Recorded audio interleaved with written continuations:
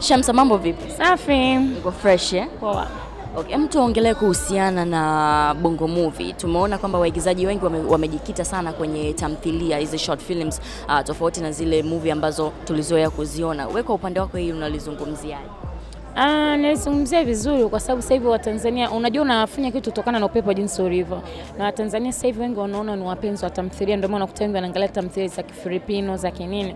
Kwa na sisi kama tutumie techniques na sisi turudi huko kwanza. Tukishazoeleka huko tunarudi tena kwenye mambo yetu. Kwa hiyo watu kuone sana kwenye tamthilia au kwenye movies? Mimi kikweli kote. Movies, kwa mfano kuna movie kubwa ambayo nimefanya inaitwa Sikujua na Gabo, inakaribia kutoka. Afu pia kuna tamthilia kubwa ambayo naenda kufanya na JB wiki ijayo. Kwa mimi kote nitakuepo.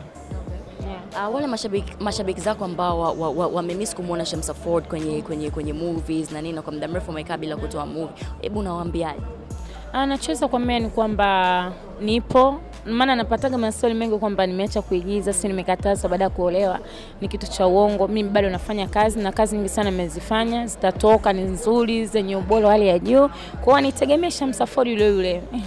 Yeah. Kuna siku kadhaa tulimuona Zari the Boss Lady alikuja hapa Dar es Salaam kuzindua Pampers na alikuwa ni balozi na hivyo, na kuna maneno mengi sana alisemekana katika mitandao ya kijamii, na wewe ukiwa mmoja hapo uliongea vitu na kwenye Instagram, na baadaye pia Faiza tukaona ameongea tofauti na kile ambacho wewe ulikisema. Ukaribu wako na Faiza ukoje, au urafiki wako na Faiza ukoje? Faiza mimi nilimzana na Faiza kutokana na Zamaradi rafiki yangu ambaye ni pia rafiki yake, ndipo nilipomzoea mimi. Yeah.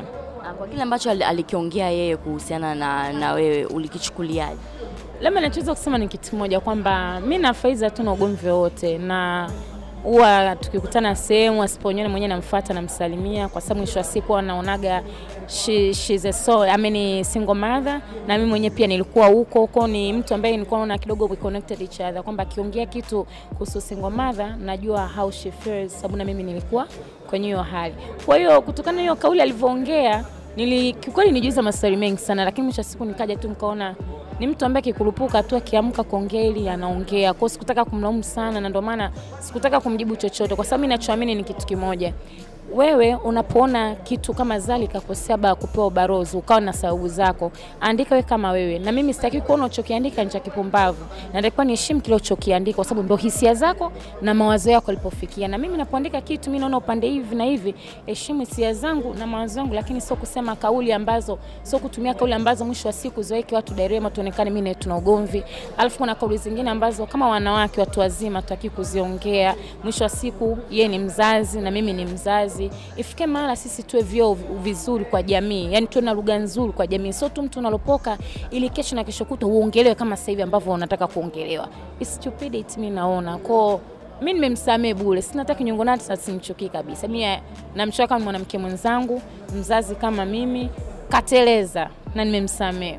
Yeah. Kwa sasa hivi moyo wako hauna kinyongo juu yake? Sijawahi kuwa na kinyongo na Faiza, yani sijawahi, yani na hata nilivyoambia hivyo nilicheka tu, na mpaka nikaonyesha nilicheka. Sijawahi kuona kinyongo naye. Mimi huwa simchuki mtu kwa kuongea kile anachojisikia kuongea. Sema tu napenda nimshauri mtu kwa kuongea kile anachokiongea, kwa sababu at the end point ni ile. Sisi ni wanawake, tulikuwa tuungane. Sisi ni wanawake. Kama unajisikia kunikosoa na sisi sahihi, angekuja hata kwenye simu. Shamsa, mimi naona kama pole ulikosea, mimi naona hivi na hivi na hivi. Angeongea hivyo.